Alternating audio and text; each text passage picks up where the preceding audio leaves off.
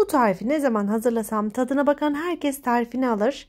Hem görüntüsü hem de lezzeti çok ama çok lezzetli oluyor. Hemen tarifini anlatıyor. İyi seyirler diliyorum.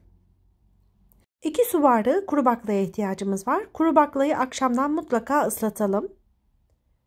Ve bu şekilde kabarmasını sağlayalım. Hemen şöyle kuru halinde sizlerle paylaşmak istiyorum.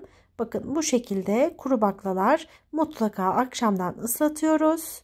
Bol suda güzelce yıkadıktan sonra tarifimizi hazırlamaya başlıyoruz. Tencerenin içerisine 3-4 yemek kaşığı kadar zeytinyağı alalım.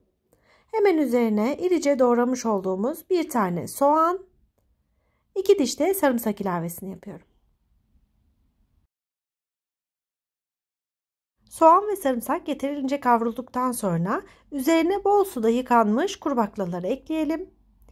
1 tatlı kaşığı kadar tuz ve zeytinyağlıların olmazsa olmazı bir tane küp şeker ekliyorum. Bu şekilde de bir 5 dakika kavrulmasını sağlayacağım.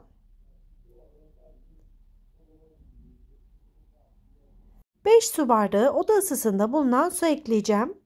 Ve baklalar tamamen lapa oluncaya kadar haşlanmasını sağlayacağım.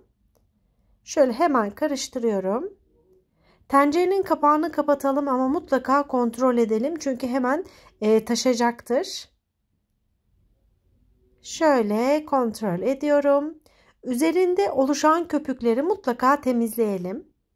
Şöyle üzerinden yavaş yavaş temizleyerek baklalarımı pişirmeye devam ediyorum. Böyle bakın iyice lapa oluncaya kadar haşlayalım. Daha sonra üzerine yarım limonun suyunu ekleyelim. Bugün Girit mutfağına ait olarak bildiğimiz, daha çok Rum mezesi olarak bilinen fava tarifini hazırlıyorum. İnanın çok lezzetli oluyor. Şimdiye kadar denemediyseniz mutlaka denemenizi isterim. Tamamen lapa olduktan sonra üzerine biraz zeytinyağı gezdirdim ve el blenderı yardımıyla güzelce ezdiriyorum. Muhallebi kıvamına geldikten sonra yağlamış olduğum cam kabın içerisine aktaracağım. 3-4 saat mümkünse bir gün dolapta bekletelim. Şöyle beklettikten sonra son aşamasında sizlerle paylaşacağım. Davet sofralarına da çok yakışan bir meze. Ters çevirerek sunum yapmak istiyorum.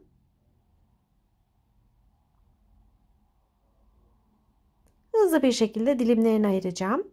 Dilerseniz bu şekilde sunum yapabilirsiniz ama bence mutlaka üzerine mor soğanlı, dereotlu ve limonla hazırlamış olduğum soğan salatasını ekliyorum. Dilerseniz sadece dereotuyla da yapabilirsiniz. Her iki şekilde de çok güzel olacaktır. Bir dilim çıkarıyorum. Sizler videonun son aşamasını izlerken ben de artık sizlere veda etmek istiyorum. Mucit Anne'yi tüm sosyal medya platformlarından takip edebilirsiniz. Soru, görüş ve önerilerinizi mutlaka yorumlar kısmında bekliyorum. Yeni pratik tariflerde görüşmek üzere. Allah'a emanet olun. Afiyet olsun.